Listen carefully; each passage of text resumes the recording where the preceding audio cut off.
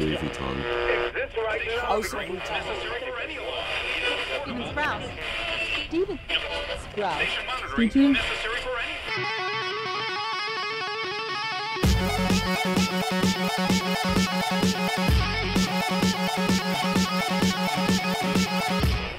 He influences everybody today.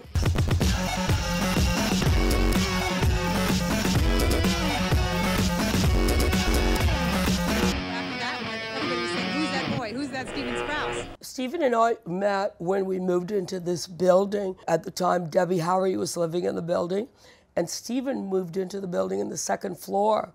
So it became sort of a very rock and roll building. When he did a show here, it was always a concert. It was always a musical venture. The music was loud. The Altic Lansing speakers were bigger than the biggest you could get. He was going to drown you out. It was sweaty, hot, electric. The girls were real people.